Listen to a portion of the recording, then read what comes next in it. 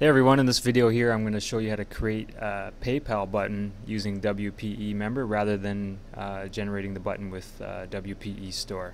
So the first thing you want to do is log into your WordPress dashboard, and under WP eMember choose Settings, and then right across the top you'll see Gateway Settings. Click that,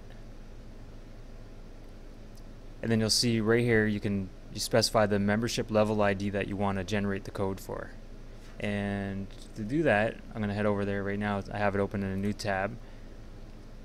Under WP eMember, choose membership level, and then you'll see whatever membership levels you created, you'll see the different IDs that are set up there. So say I want to create a PayPal button for the premium level, that's level ID 2.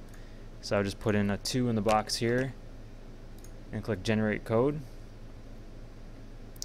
And right across the top here will be what I need to paste in the advanced variable section in PayPal. So now I'm going to head over to PayPal.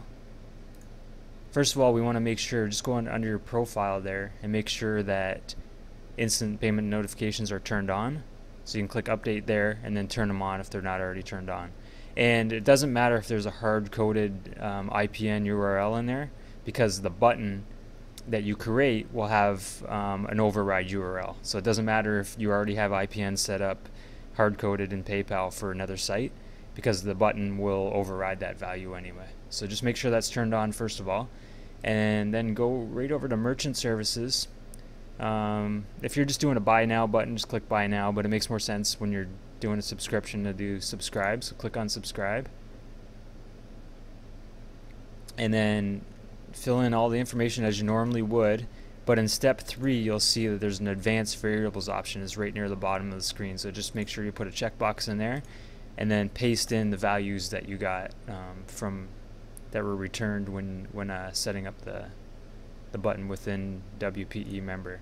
So these values here that we copied here, we'll just make sure we paste them in there, and that's it. And when you create the button, this information will be present. So what it'll do is use this URL as the IPN URL and override any existing URLs within PayPal, and then whatever value specified here will be the membership level ID that somebody's paying for when using this button.